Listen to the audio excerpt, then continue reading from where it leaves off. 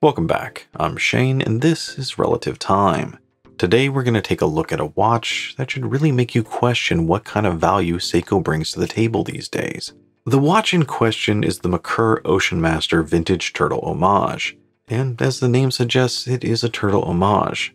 Yet as far as I can tell, it's not an homage of any specific reference. Rather, it seems to be a combination of the classic Captain Willard of the 70s and a modern turtle.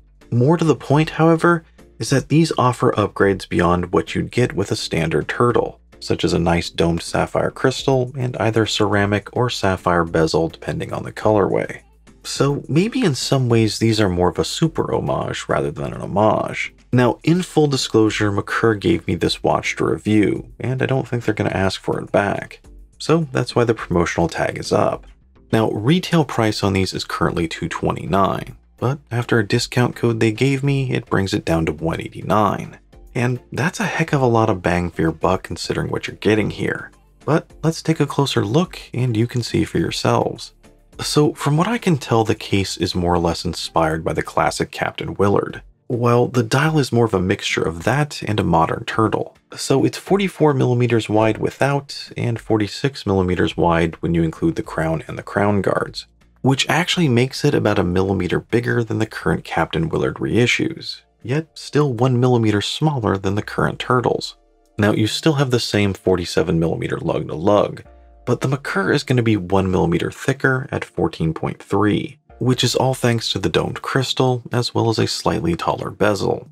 Now 14mm is still pretty manageable, but that's probably my biggest complaint against the watch.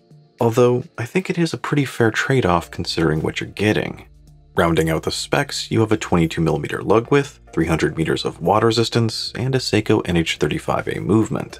Now, if you've ever worn a turtle, you'll know exactly what to expect when you put this on your wrist. Even though they're a little larger, that shorter lug to lug and the curvy cushion case, well, it makes them strangely comfortable on the wrist. And I say strangely because you don't really expect it to feel this good.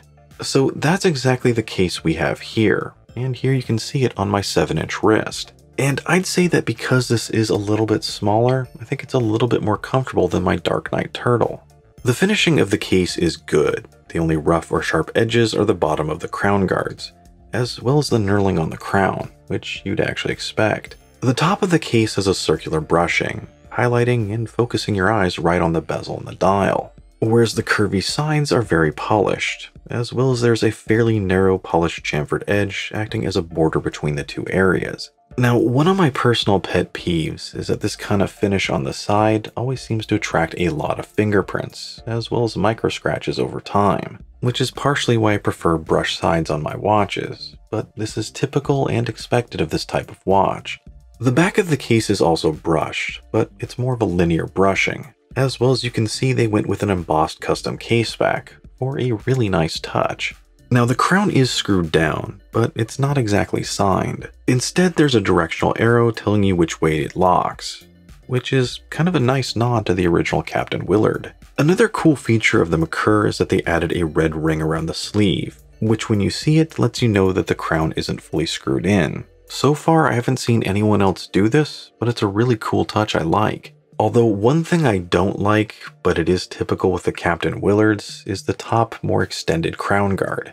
Compared to the modern turtle where it's much smaller, I find it much more difficult to unscrew and use the crown here. One thing I want to point out here is that between the lugs the case is rather flat. The reason I want to point this out is that because of this, I don't think any of the third-party turtle bracelets out there will fit this watch. So you're either stuck with a strap or a bracelet with a flat end link. Which leads us to the bezel. Now on this particular version, they're following the black and orange color scheme with a sapphire covered insert, which should lead to some increased scratch resistance over time. Now the bezel here is a little taller and the grooved edges are a little deeper than you would normally expect, which winds up making it much easier to get a hold of and use. Plus the action itself is great, and honestly better than most Seikos I've run across. There's a great tactile feel and sound as it rotates, with just a small amount of backplay. Now as for the crystal, I believe it's a single domed sapphire, but I'm not sure if there's any AR coating on it. Yet with that vibrant orange and black color scheme underneath it, I never had any problems making out the dial. So when Merkur asked if I wanted to review this, they didn't ask what colorway I wanted to see.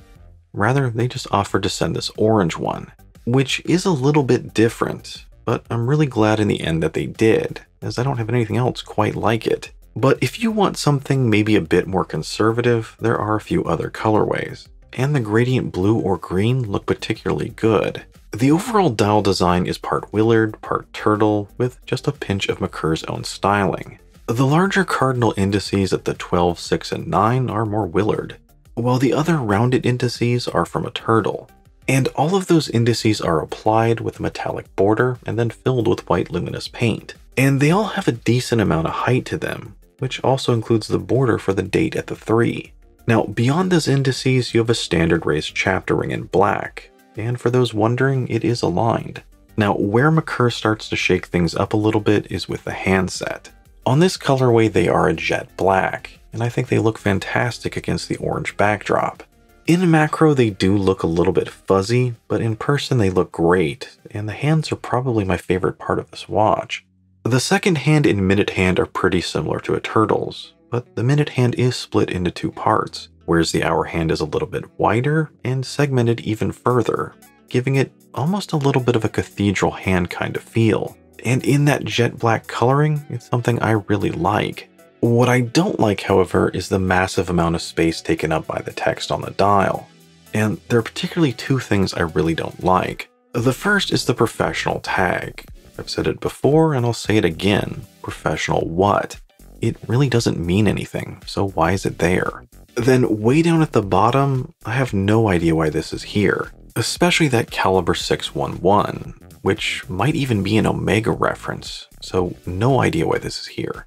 The logo itself is also a little bit odd. Now, I'm okay with the style, and it is applied, which is nice, but it has this brushed texture, and it really changes depending on the angle and the light you're looking at it, which I think winds up being more of a distraction than anything else.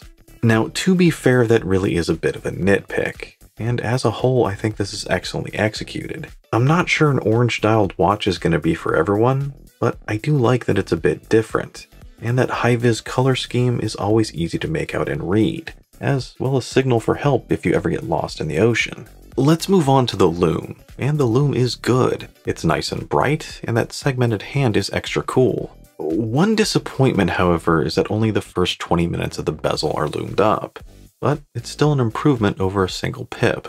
In terms of longevity, my biggest concern was how does this compare to a Turtle, so I put it up against that and a baby Turtle I recently got. Now the Lume color is a little bit more green than blue, but as you can see it lasts just as long as my Dark Knight. Although one interesting thing here is that smaller baby Turtle lasts the longest. Now one thing to note is that there isn't a lot of clearance between the spring bar and the case, so if you try to use some thicker straps you might have an issue. And that's kind of the case with the stock strap here. The strap itself is really good, and they actually sell it separately for like 60 or 70 bucks, which is kind of ridiculous for what it is, but it is really good. It's a waffle style rubber strap, and maybe one of the better ones I've run across. It's flexible, comfortable, and quick release, with this really jumbo sized buckle that's kind of hard to miss.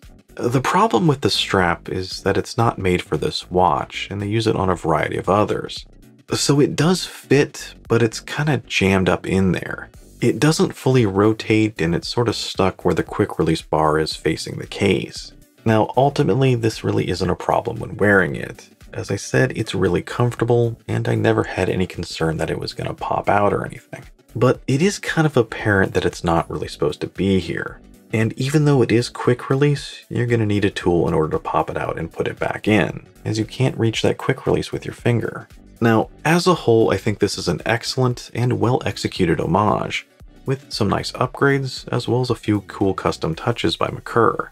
And as such, the positives and negatives with the design are going to be what you'd expect with this kind of watch, which is mainly that proportionally speaking, you're going to get a rather small dial for its size, and a lot more case to show off instead. And that's at least compared to some other watches that have a more streamlined case. Some will absolutely love this, and that's why some people keep coming back and buying cushion cases, whereas some prefer a more streamlined case and prefer to keep focus on the dial, which is usually what I prefer, but you might be different. One thing I really do like about this watch is how they combine the Willard and Turtle designs. And in some ways they may have put together the best of both worlds, as I personally prefer the Turtle's dial and handset. Yet I do like that slightly smaller Willard case, as it is a little bit more comfortable. So at $189 after discount code, you're getting a heck of a lot for your money here. And if you've ever been curious about a Turtle or a cushion style case but never taken that leap, then this is one I would definitely check out. But what do you think about this Merkur Turtle Homage? Let me know down below. Or if you can think of someone else that's doing it better, mention that as well. And as always, if you enjoyed the video, don't forget to like, comment, and subscribe. Until next time.